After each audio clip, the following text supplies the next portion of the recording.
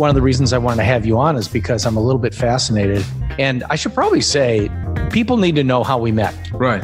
I'll just say this. You are not the first person I met at Social Media Marketing World to be on the podcast, but you're certainly one of the closest in terms of friendship because... Thanks, man. Hey, no problem. Because what's really cool about Social Media Marketing World is that it forces people who may be active in social media but aren't active face-to-face into a venue where they can be face-to-face with people who understand what they're talking about, what they're interested in, and what they want to learn. So when you get together, there tends to be a great amount of commonality, and that's certainly what I found with you. Yeah, I mean, it's fun because it's my second year, right?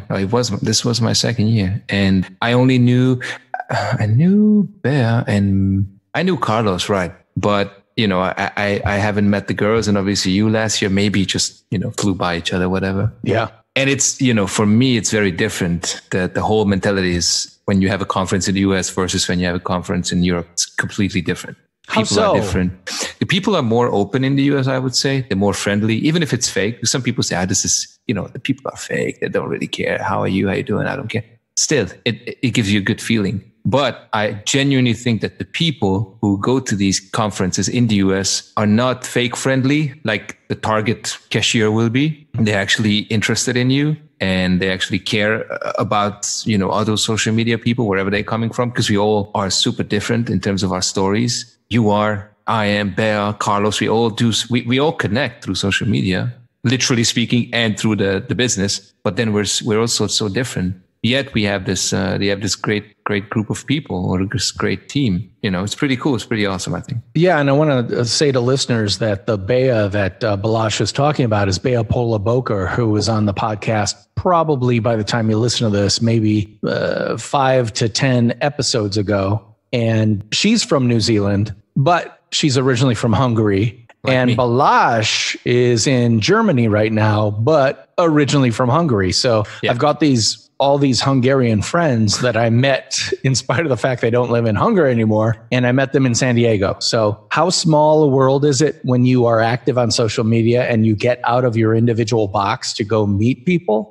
That's how small it can be. And, that's why I get to have fascinating conversations with people like Balazs. And I have to say that last year when I went to the conference for the first time, I did not know Bea because she registered as someone from New Zealand. So when you search for the countries, she would come up as, New Zealand. But then she searched for Hungary and she found the people, and I was registered as German. So I don't know how, but she somehow found me because she was actively searching for the Hungarians, and she somehow found me and came to a party, or somebody introduced us to each other. I can't even remember. But it was funny because she wouldn't find me because I'm Germany. I wouldn't know that she's a Hungarian girl because she's in New Zealand. Yet we found this connection, maybe through Carlos. I'm not even sure. Right. And the Carlos he's talking about is Carlos Latorre of Santiago, Chile. So we were rolling with a crew that had one American, me, a German or a Hungarian German, a Hungarian New Zealander, and a couple of women from Lima, Peru, and then Carlos from Chile. So it was this international posse, I like to think of it as. And we just had a great time. And I really, really loved doing that. And one of the things I want to point to is the fact that a couple of episodes ago, Don Stanley, who is a university instructor here in Madison, Wisconsin, who deals with social media, brought up the point that if you wear a University of Wisconsin sweater or t-shirt or sweatshirt with a badger on it here in Madison, it's like, yeah, well, everybody does. And you would never talk to those people. But if you wore one of those at Social Media Marketing World in San Diego, I guarantee you'd find everybody who's ever gone to UW-Madison or is from Wisconsin or maybe has family in Wisconsin, because you're literally putting out one signifier that allows people to look at you and go, oh, we should talk. And I want to talk about something that relates directly to what you do, Balazs. Mm-hmm. And that is the fact that one of the days at Social Media Marketing World, you didn't make a big deal out of it, but I saw this thing on your wrist that probably cost more than any of the cars I've ever owned in my life.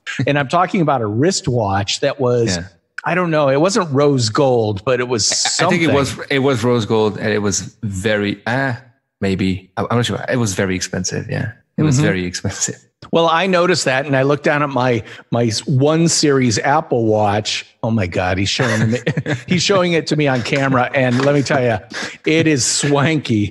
And meanwhile, as I said, I'm looking at my first version of the Apple Watch, going, yeah, well, I can get notifications on it. So that's pretty cool, I have to say. Yeah, to me, cool it's watch. Very valuable. But the whole point I wanted to make was that to anybody who's a watch collector or into watches, they see that on your wrist and they'll walk across the room to talk to you about it because you're sharing one part of who you are, who you legitimately are.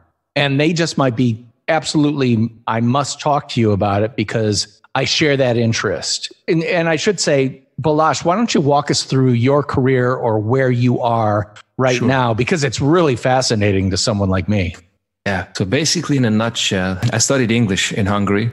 And then after I graduated, I worked in the hotel industry. So absolutely not connected to English. My diploma thesis, I wrote about the controversial life of James I of England and VI of Scotland. So it was a very, deep into history. But then I stopped dealing with English, so to speak, in such a scale. And I worked in hotels. And basically through the industry, I found myself in Scotland. 4 years after graduation.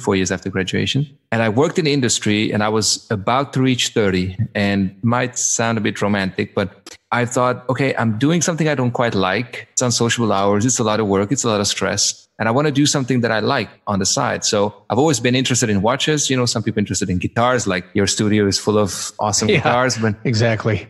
Some people in cars. I was interested in watches. And I always was a consumer of watch magazines and blogs. But I thought, I have the education in English. Maybe I can write for these blogs. So I sent a cold email to one of my favorite blogs. And I said, I don't know how many you guys have in the team or what you want or you need a writer, but here I am. And so the guy said, send me an article and we see about that. And I sent him 2 articles. And long story short, 2 days after my 30th birthday, my first article came out on Fratello watches, which is now Fratello magazine. And I'm still there after 5 years. And we are one of the major watch online and sometimes print publications in the watch industry. And I started writing for them in July, when my birthday is in July. And then in November, I got to the point where it was just so busy working in hospitality and write the articles, do the images, edit them, and so on and so forth. And I had a conversation with Robert Jan, who's our editor-in-chief and the founder of the Watch magazine. And I said, dude, I can't do this. It's just too much. And he said, why don't you send your CV to Chrono 24 in Germany? They always look for new talent, new people. And why not? Maybe. So I sent another cold email to Chrono 24 in Germany. I said, here I am, a Hungarian guy who's got an education in English, working in Scotland in hospitality, but I know watches and I guess maybe you could use me. And then again, an email came back. Sure, let's have a phone call. Let's have a Skype interview, another phone call. Let's fly to Germany to have a Probetag, as they say, like a trial day. And at the end of the trial day, they hired me. And so that was December that year, 2014. And 2015, February the 2nd, I started working for Chrono 24. And 2 years after I initially started with Chrono, I was moved to the marketing department. And then I started working with social media. Okay, I just want to back up and say for listeners who might be saying, why are you talking to this Hungarian who lives in Germany on the Nonfiction Brand podcast? And I'll point to what you just said and say, that's why. Because literally, you did everything you're supposed to do in getting a college education, getting a degree, going into a business, working your way up. And right before age 30, you said, wait a minute, this is not me, or it's not fully me. Absolutely not me. It was absolutely not what I enjoyed. I mean, I thought, come on, life has something better for me than working in hotels and restaurants and events and organizing functions. And, apparently life did, because it turned out pretty good. So what did you do? You didn't look for an adjacent industry that's close enough and decide, well, maybe I can do this and be a little bit more fulfilled. You took a step back, and these are my words, but I see you nodding your head. You took a step back and said, what do I really love? And that love happened to be wristwatches, high quality. And these aren't just watches. These are high quality Swiss timepieces that Chrono 24, which touts itself as the world's largest watch market, You can go on there and get a $40,000 Rolex that's used, and it could be coming from Bangkok, Thailand. Absolutely. From a certified dealer. You don't know. Yeah. But it's for people who don't think watches are just a utilitarian device. It's actually a part of who they are in a big way. And it sounds like that's exactly what you got into when first you joined Fratello magazine and then hopped over to Chrono 24 because of what you did at Fratello. Exactly. You can look back and connect the dots to where you are now, you know? And I mean, I'm still doing both. My daily job is with Chrono 24, and my side job, if you will, is with Fratello watches. And I'm lucky enough to have two jobs where both of them appreciate each other and allow me to, to work for Chrono and also bring something home for Fratello and the other way around. And I think this is pretty unique. But yeah, one step led to the next and the next to the third and so on. And I ended up where I am right now. And it's a very interesting journey. It's not even over yet. This episode of the Nonfiction Brand podcast is brought to you by Nonfiction Brandversity. It's a free Facebook group dedicated to the art and craft of personal branding, and we'd like to invite you. Just search Nonfiction Brandversity on Facebook and ask to join. You're in, guaranteed. I can't wait to see you on campus. I really do want to point out that what you're doing is exactly what you can do when you understand what your true nonfiction brand is. Obviously you've got a intellectual capability because you were doing difficult things or in-depth discipline things in college.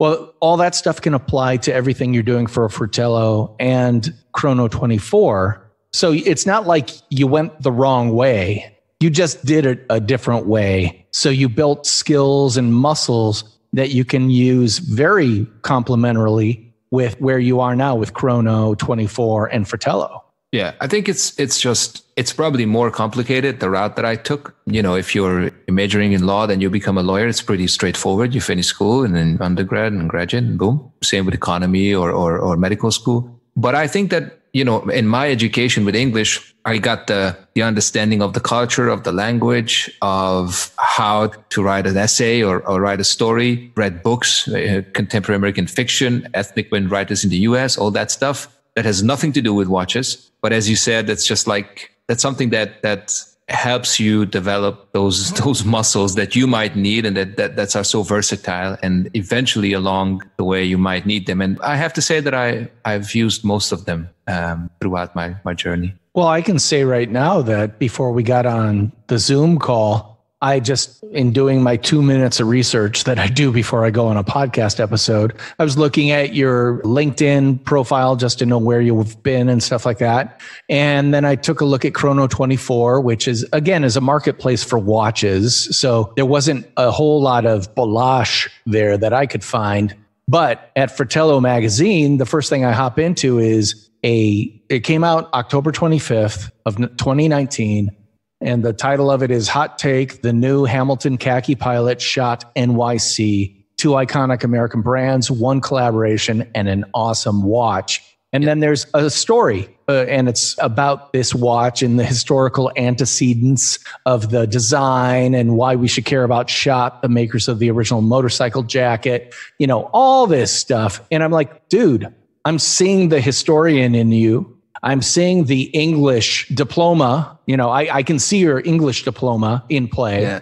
And I can see your understanding of customer service from the hospitality industry in the fact that you're taking what they're telling you and then translating it into what you, the reader who doesn't know anything about this, needs to know. And you're kind of doing what any good writer does, which is you feed the information out one bit at a time, following a narrative arc that by the end of it, you're going, gosh, I want one of these watches. I hope so. I mean, I hope that's the result of the article. I mean, I'm happy and I'm fortunate enough to have so many stories in Fratello watches. We have the freedom, the editorial freedom to cover pretty much whatever we want. And sometimes we have these awesome brands like Hamilton who takes you and invites you to an event. And so last week I was in New York. I just came back actually Tuesday morning. I was with them last week for the release of this collaboration. And I mean, how cool is that, right? An American watch brand, roots in the US, but now in Switzerland, collaborates with Schott, arguably the greatest leather jacket or jacket company in the world, this cool American brand who created jackets for Marlon Brando and Guns N' Roses and pretty much everyone. I mean, you walk, I was lucky enough to be in New Jersey in their factory, and you see the walls, and man, it's just full of superstars from Jay-Z to Van Halen, whoever. And so they, everybody wears a Schott jacket.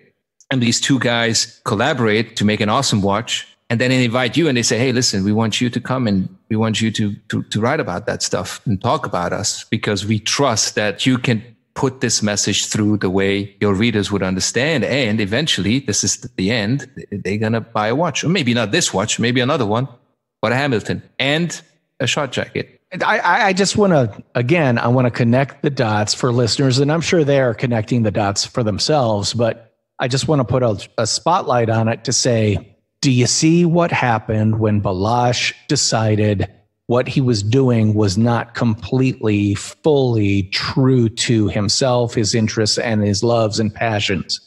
He took a step away from a career that I'm sure you could have had the rest of your life, right? Pretty much, yeah. Yeah. So. And you would hate, well, maybe not hate, but just kind of live a mundane life, right? It's very local. It's very static. You're in a hotel and then you don't move. Everybody comes to you. And I hated it. I wanted to go out. I wanted to see things. I wanted to be the guy who goes to the hotel and not the guy who welcomes the guy at the hotel, if it makes any sense to you. I wanted to be on the other side. I wanted to be the guy who's at this hotel and next week at that hotel. And of course, this life is, now I'm painting a very fancy picture. It's not about that. It's like 10% or 15% traveling and 75, 80%, 85% sitting at home. But still, I wanted to be the guy who goes out and works with this brand and that brand and this event and that event, not the one who sits at the same hotel. And today I'm going to organize the tables in a U shape, and next week I'm going to organize the tables in a square. And, You were invited to New York for this launch because you had built your brand, Balazs Ferenczi, the brand, in the fine wristwatch marketplace, to the point where they said, yeah, you're legitimately someone we want to bring in. And the whole thing is, maybe right now it's only 10% glamour, 90% sitting at home. But I seem to remember you telling me a story about being at the 24-hour race in Le Mans, sitting next to a guy who was kind of looking shabby and all that stuff, having a sandwich. And you realize afterward it was Keanu Reeves. Yeah. So let me tell you, you got more than 10% of cool stuff going on in your life. If you can be at Le Mans with Keanu Reeves and then in New York for the Hamilton Schott release of this brand new watch. I mean, it's very, very cool. But just in terms of what this podcast is about, I just want to hammer home. Balazs took a look at who he was, who he is, what he cares about, what he's passionate about, and then aligned his work life to match that rather than the opposite way, which is, well, I got a job. I guess I better learn to love it. And I'm sure maybe you could. Maybe someday you'd open up your own hotel someplace or something, and maybe it'd be fantastic. But I think you're probably a whole lot happier being true to who you truly are, the completely you, completely true Balazs Ferenczi brand. Absolutely. Writing for a watch magazine, of course, you can have an education in journalism, but that doesn't necessarily mean that you're going to get a job right there, right? You can, journalism is pretty much, you're going to write about a car, you're going to write about an earthquake, you're going to write about whatever. Being specialized is, I think it's not easy. And I think we who are in the watch industry, or any industry for that matter, let that be sports or cars or fashion, these guys are, I believe, are very lucky people, because most of the time, according to my colleagues, when I look around in the watch industry, this is not only a job for them, this is their passion, this is their hobby.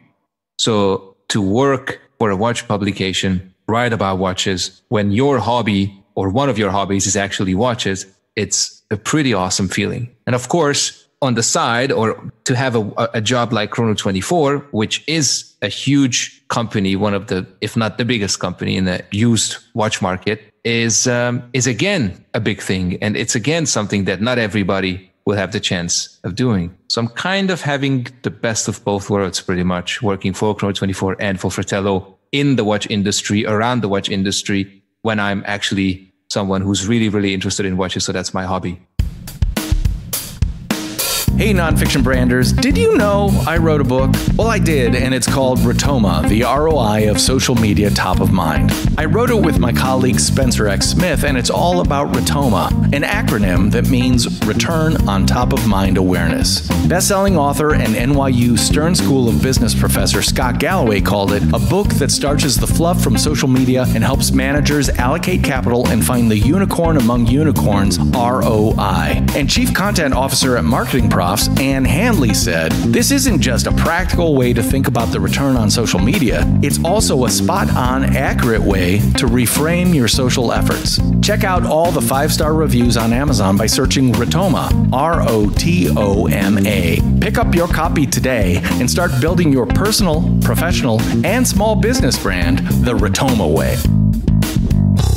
You mentioned earlier that you also take images. Yeah. So you're taking photography of the watches in settings. Like I'm looking at one, I guess you posted this October 27th in 2017 about hopefully I pronounced this right, Tissot T-Touch Expert Solar 2. Mm-hmm. It's hanging from the branch of a tree. Yes. And then it's on a fallen log and all that stuff. Did you take those photos? Yeah. So when you look at my articles, obviously you click on my name, and then you see all the articles.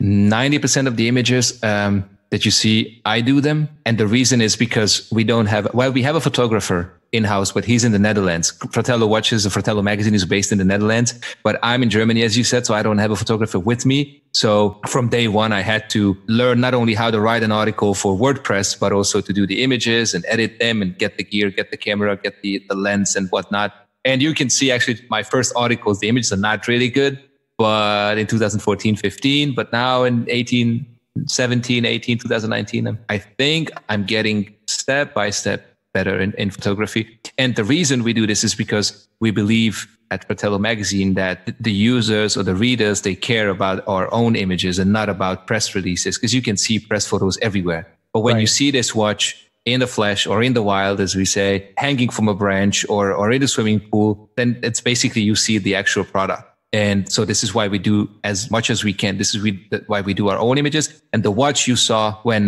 we were in San Diego, that watch was also a review watch that I got from the brand, from Armin Ström. I'm going to give them a shout out because they're awesome people in Bielbienne in Switzerland. They also send me the watch so I can wear it, try it, take my own images, and then publish it. And that's then an opinion or an opinionated piece that is 100% based on my experience with the product. Which then turns into a valuable article to the Fratello magazine reader, because they know this is not a press release that's been retyped. Absolutely. It's truly a user's review. Yes. There again, you're aligning yourself with your value and truth to create a more valuable thing, right? Yes, absolutely. That's what this is all about. So how cool is that? You are in the industry that you're passionate about. You get to write using your English background, and then you get to develop an entirely different but complementary skill set with taking photographic images and building your eye, building your technique, getting better and better and better. And let me tell you something, the killer capability for anybody who wants to be active in social media is developing still photography ability. And by the way, you don't have to have a fancy camera. Just use your iPhone or your high quality digital camera on an Android phone. And you can take amazing shots. Absolutely. If you develop your ability. And then if you develop the ability to do video as well, you're a one-man wrecking crew when it comes to getting all that content done for your social media feeds. If you can do it yourself, you're not beholden to anybody. You're not waiting for anybody. If you want to get up in the middle of the night at 3 a.m. to get the edit done so you can post it at 9 a.m., you can do that. And so I am passionate about getting people to understand, don't wait for someone else to do it for you. Learn how to do it yourself. And Balazs, it sounds like you learned that lesson a long time ago. Yeah, and I had help from our photographer Bet from Fratello magazine, but obviously I had to play with the camera and play with the settings. If you have an iPhone and maybe you have a gimbal, and maybe you have a MacBook, that's all you need, because the iPhone is the technology. You have the camera, you have photos there, you can do videos. The gimbal kind of gives you a steady hand when it comes to the shots, and then you can edit pretty much anything on a MacBook. The thing is, once you have that, you have everything that you need to create your videos or your images or your vlog, video cast, whatever you want to do. Well, I just want to point to one of the places that people can follow you to get an idea of what Balazs is all about. Now, to an American speaking English, spelling your name has been a constant thorn in my side. But I will say that you can follow Balazs on Instagram at Ferenczi Balazs, FERENCZIBAZS. Let me say that again. FERENCZIBAZS. And you'll be able to take a look at his Instagram feed. And the funny thing is, it doesn't have a bunch of shots of your lunch or a drink at sunset or, your dog or anything like that. There's a bunch of watches there in a bunch of different settings. There are a couple of shots of drinks and things like that. But mostly it's watches. Why? Because you're telling us, if you know me for one thing, know me for this. And that is fine chronometers that are typically handmade, Swiss-oriented or Swiss-manufactured and muy expensivo. Not necessarily, but yeah. I mean, I guess, with my Instagram, I never really had a plan. I just started posting what I liked. And again, if you scroll down and you see that I posted a lot of travel stuff in the past. But when I started to get into the industry and I started to write more and more, it was a very obvious and easy way to plug my work on Fratello. It's also good because it's like a visual diary. I call it my visual diary of watches. So whenever a conversation comes up about a watch and I know that I had the watch, I'm like, just give me a sec. I had this watch in 2017. Check it out. I don't have the picture anymore, but I have it on Instagram. Right. So it's kind of, how I keep track of things. And I have I have a lot of stories. I put up a lot of stories when I travel. But when it comes to posts, I'm really selective of what to put up. And I don't really like to put my private stuff there, but more about travel, watches, cars, things that I enjoy. But first and foremost, watches, obviously. Again, I'm going to refer back to an episode I just recorded and released with Don Stanley. We were talking about that, about social media, especially for people who want to build a personal brand in a meaningful way via social media. And he talked about the fact that there's kind of this sweet spot, which I call the Goldilocks mama bear position, which is baby bear is too much information about your new tattoo and the fact that your girlfriend broke up with you. Papa bear is someone who doesn't talk and doesn't share and doesn't do anything on social media. There's that middle zone that is just right, where you're sharing of yourself, but not everything. Because let me tell you, I don't care about everything. I don't care about the traffic ticket you got today or the fact that you spilled some coffee on your shoe. But the fact that you ran into someone with a one-of-a-kind watch and you maybe took a photo of it on their wrist, or that you finally found that one specific model that you've been seeking forever. If I'm into what you're into, I'm going to find that incredibly interesting. Thank you. And then find you incredibly valuable. Right? Thank you. Yeah. I hope so. That's the goal. Balazs, we're going to talk more in the second episode about your day job, which is a content developer, coordinator, etc. for Chrono 24. But we're at the end of this episode, so it's time for me to wrap it up. Again, I'm DP Knudten for the Nonfiction Brand Podcast and Nonfiction Brandversity, which I'd love for you to join. Just go to Facebook, search Nonfiction Brandversity, ask to join, and you are in. And he is Balazs Ferenczi from Germany, Fratello Magazine and Chrono 24. We'll talk to you next week with an all-new episode and a continued conversation from this week. I'll talk to you next week. Bye-bye.